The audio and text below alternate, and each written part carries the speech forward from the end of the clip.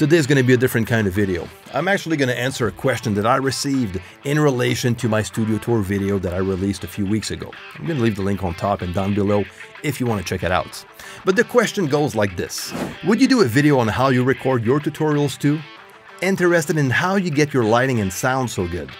First of all, thank you. I'm very happy that you enjoyed the looks and the sound of my YouTube videos. So what I'm going to do to answer your question, I'm going to show you how I film and edit my YouTube videos.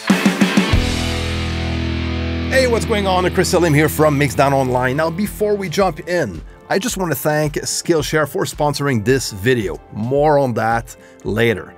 But now, let me answer this question.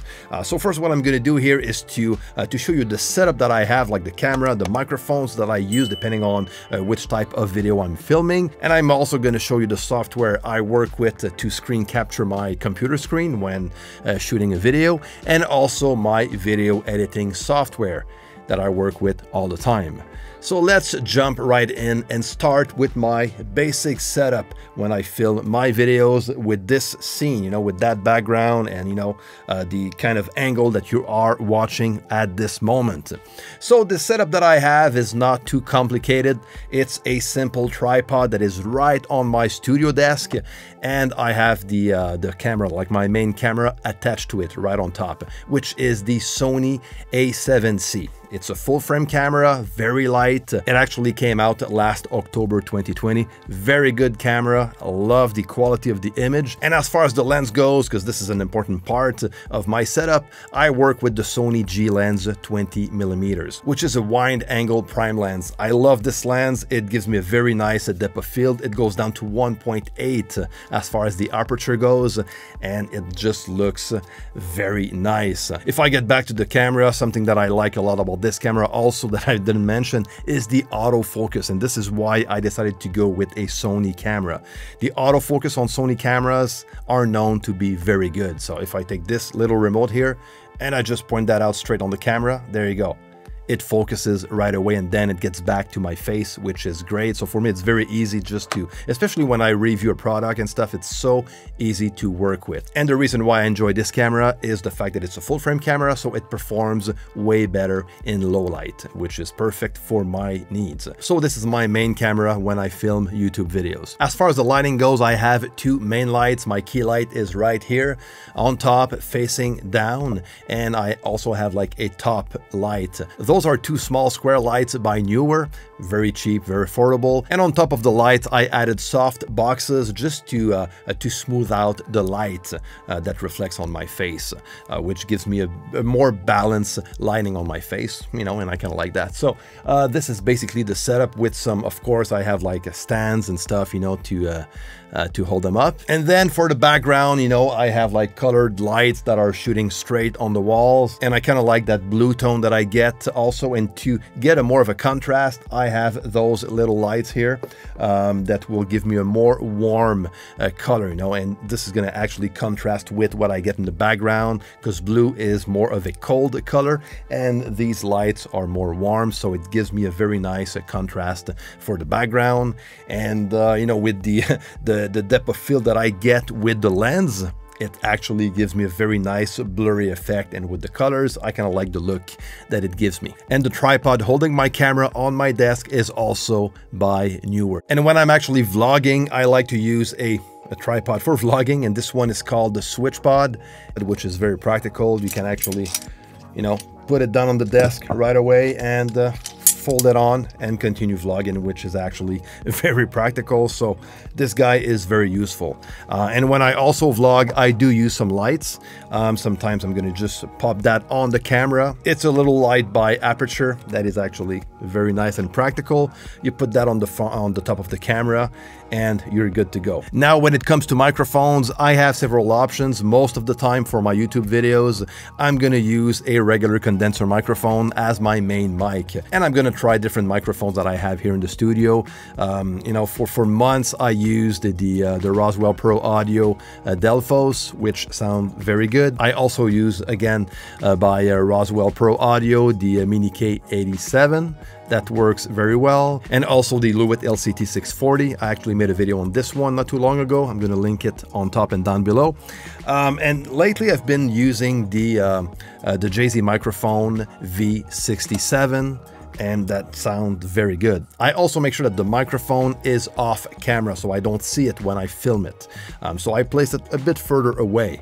Now the one that I'm using, like I said, is the V67, and the way I place it is a bit below the camera and it's facing up, and that's the way I place it, and this way I can put it further away and keep it off camera, and it sounds actually very good. So I kind of like this sound for my YouTube videos, but I also have other options that I tried before, like using a lavalier microphone. A very cool system is the one by Rode, which is a mic. Actually, you know, this end is a mic. There's two parts. You attach one part on the camera, and it's a receiver and a receptor. So this one is going to receive the signal, this one is going to send the signal. You don't need to be wired, so it's wireless, so it's very practical. You can attach this straight on yourself, or you can just use a lavalier microphone that you plug into this this little guy, and this is actually what I use. And I actually have the cheapest lavalier microphone that, in my opinion, doesn't sound very good. And what if, I don't even know what the brand is. It's, yeah, Boya. I think I got this like for 35 or 39 bucks or something. You attach this and you just plug that into the Rode Wireless Go. This is what it's called, and you're good to go. Now the cool thing about using this type of system, like the video tour, like the studio tour I did a few weeks ago, I used this type of microphone, so I was able to just walk around. I didn't need to face the camera with the mic on top. You know, I could just face anywhere in the room, and I always gonna get some very good audio, you know. Now the downside is that the audio quality, of course, if I compare that to a condenser microphone, is not quite the same. So that's the downside. I kind of, you know, it's probably the fact that I'm actually working with the cheapest microphone that I have, so I might gonna have to invest into a better lavalier microphone that sound better than what I have, because right now it's not like, you know, that's why I don't reach out to use this mic often, because I don't like the sound that comes out of this mic. But it's practical to use, you know, in some kind of situations. Then what I also have when vlogging that I kind of like to vlog with is this type of microphone, and this again is from Boya. Very cheap microphone. It's a camera mic that you put on your camera and you plug that in straight into the camera, and that's it, you know. So very practical when you vlog. It's on the cheap side, but I think it sounds decent. My better option was the Rode video mic with Video Mic Pro or something. Yeah, I think that's the one. It's the old version, which sound very good. The only problem, it's self-powered, but you need to add a battery, and it doesn't turn off automatically, unfortunately. So I always forget to turn it off. So the next time I use it, most of the time the battery is going to be dead. So that's why I don't use it a lot. But you know, this type of microphone actually works very well. So again, very good when vlogging and stuff, you know, or when I shoot videos from the back of the room. I'm going to show that to you. So this is basically what I use as far as microphone goes. So here's another look, another scene that I use in my videos, where the front of the studio is the background of my video, okay, which looks actually very nice, very colorful. I kind of like that also. In this case, what I do is very simple. I have a bigger tripod to put the camera on, which is not the same as the one that I have on my desk. And for the microphone, I use the same cheap mic that I told you about earlier, the little Boya right here. But instead of putting the microphone on top of the camera, I put it on a mic stand, bring it closer. I just, you know, put it higher, just above the lens, and I aim it down towards my mouth. So this way I get a very good sound quality, you know. And for the lighting, I only use one light for this scene, and I place it above the camera, aiming down, so I can control the reflections that I get into my glasses. So this is the perfect timing to talk about the sponsor of this video, Skillshare. Skillshare is an online learning community that offers thousands of inspiring classes for creative people. like us. You'll find topics like marketing, freelancing, videography, illustration, music production, photography, and much more. So if you're looking to learn about video production, you want to start your own YouTube channel or produce videos for Instagram, TikTok, or you just want to learn like a musical instrument like the piano, the bass, the guitar, you want to learn photography, and so on, at this point, Skillshare is just an amazing option. On my side, lately I've been watching a class by Marcus Brownlee called YouTube Success, Script, Shoot, and Edit with MKBHD. Marcus is an amazing YouTuber. He's like one of the most popular YouTubers out there. He has like millions of followers. It's just crazy. In his class, he shares how he film, edit, produces YouTube videos, also how he script his YouTube videos, which is quite nice. Learning from the best is always the way to go. And this is something that I like a lot about Skillshare. You have high quality classes, no ads whatsoever. They have new classes on a regular basis, which is awesome. Now, the first thousands of my subscribers to click the link in the description down below will get a full month trial of Skillshare Premium. So check it out, the link is down below. Thank you Skillshare for sponsoring this video. Now if we jump on the computer, what I work with to screen capture my computer screen is OBS, which is a free open source software. A bit complicated, not too user-friendly, but works very well. Very powerful software. So this is basically the setup that I work with at the moment I am recording right now, the video that you are watching. So I have the microphone, I'm using the JZ microphone right now. This JZ microphone is connected on the first preamp of my interface, which is the Steinberg AXR4. That one goes straight into OBS. So if I right click on the settings of the first track that I have on top, I click on properties, I have it set up to line Steinberg AXR4, and on my AXR4 software, the channel that I route the signal into, this is channel 1, mic 1. That one goes straight, let's go on this side. It goes straight into ADAT 3 and 4. Those, you know, I don't have like an ADAT connected. It's an empty channel. But this is the channel that I use to loop back straight into OBS. So loop back is activated, and I send my microphone signal straight into the ADAT 3 and 4 output, which again is not connected to anything. And I just loop that signal back into the computer that goes straight on OBS, and this is how I record my my microphone. So everything is been recorded at the same time, the screen capture as well as the audio, and also the audio from CUBASE. So I have another track in OBS that I dedicate to the audio coming from CUBASE. So this way, when I edit the video in post, I have the audio from CUBASE separated from the microphone signal that I recorded in OBS. So if I go straight on CUBASE, and as you can tell, I use different desktop on Windows to go from one to the other, and I have that little trackpad on my left side to just swipe from one desktop to the other. So this way it's super practical when I screen record CUBASE in OBS, so I can switch from from CUBASE to OBS in a very fast way. So from CUBASE, and you saw me, like some of you, if you watch my OBS video, you know which plugin that I use to route the audio from CUBASE to OBS, and this one is called Restream, and that is the little guy. I'm going to actually link the video that I talked about this very cool plugin. It's a free plugin, and I think it only works on Windows. That I forgot to mention on my last video. But basically, I put that straight on the control room output. Okay, so there's a place on the control room where you can insert plugins, and this is where I insert this plugin, and I just send that into a local broadcast. Again, if you want to get more details on that, go watch that video. So basically what that is going to do, it's going to send the signal out of CUBASE straight into OBS. So very simple to use, and it works very well. So let's just go on CUBASE and listen to the audio coming out of CUBASE. So you see right there, I have the audio from CUBASE. If I stop it, there you go, I don't have anything else. So this is basically what I do from OBS. If I go back to OBS, I click on settings, click on output, and recording, because with OBS you can stream and you can also record. I usually record. I do some streaming too with OBS, but I mainly use it for recording my videos. So in recording, I have the recording path, and this is where I select the folder on my hard drive. This is where I select the folder I want to store my videos. So I have like a bunch of different folders by month.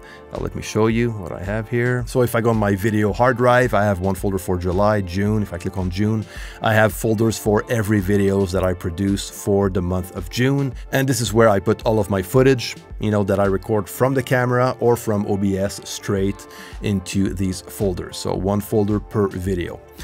So I record everything from the camera on a SD card that I just transfer all the videos to that folder, and that folder is where OBS records the videos. You know, it's that simple. So everything is at the same place. And then I open Adobe Premiere, that is my video editing software, to edit my videos. Now, Adobe Premiere is the video editing software that I love to work with and that I work with all the time. So let me give you a brief look at what I have. This is what it looks like.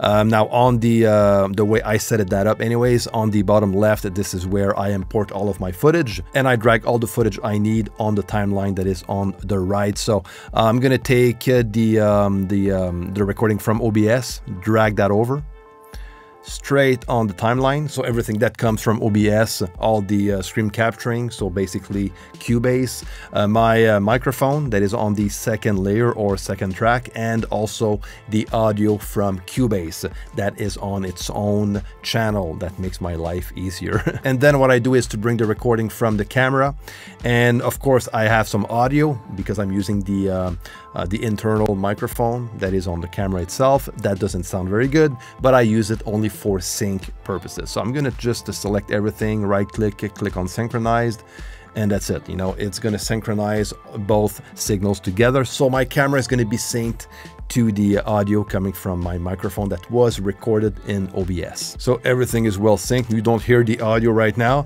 but trust me, it does work very well. Then what I do, I just make sure I delete the audio from the camera, and I only keep the one from OBS. And what I do afterwards is I nest my my camera footage with the audio from OBS, my microphone audio. I nest that together, and this way I can just edit that on its own in another kind of timeline basically. And this is where I do all of my color grading, and also edit the audio, where I add a bit of compression, a bit of EQ, de-essing. And for this, to show you briefly, I right click and I use Adobe Audition to do so, to mix basically my voice. So it's very practical because Audition is also an Adobe product and they work well together. It's going to open Audition right away, and the only thing I need to do is to load my preset. And the one that I have for this one is this one right here. So I have like a de-esser, Fab filter, and the Pro Q3, a bit of EQ, and a bit of compression with Pro C. So a lot of Fab filter plugins, and I finish this off with a limiter. So that's it. So this is basically my mixing chain for my voice. And then once I'm done, I click on apply, and then I just save, and it's going to save itself straight into Adobe Premiere. Then I send the project to my daughter. She does the editing. So all the nice work is done by her, not by me, which is great. It saves me a lot of time, and she does a very good job. Once she's done, the project is going to look like this. Yeah, there you go. So, you know, so you get the idea.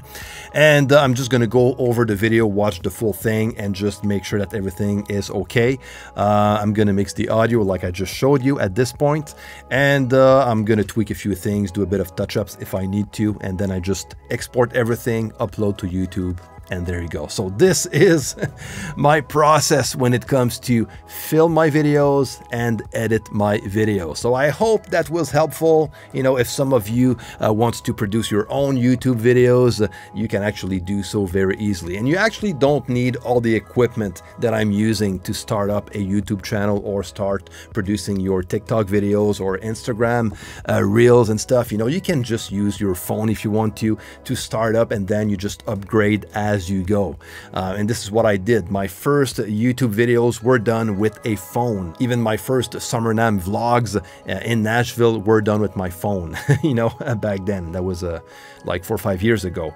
And it worked well. It served me well for a couple of years, and then I went forward and bought a camera, you know, more like a type of DSLR camera to, you know, get the better quality. And I went from there to the point that I am right now. And I'm still evolving, still want to change a few things, still testing a few things out also with the lighting and with the looks and, you know, the background and scenes and stuff like that. It's very fun to do, and this is the part that I like a lot about being a YouTuber and produce videos, is just to work on filming those videos. It's a fun part, I have to say. So I hope you enjoyed this video. If so, share and like and subscribe to this channel if you're not already.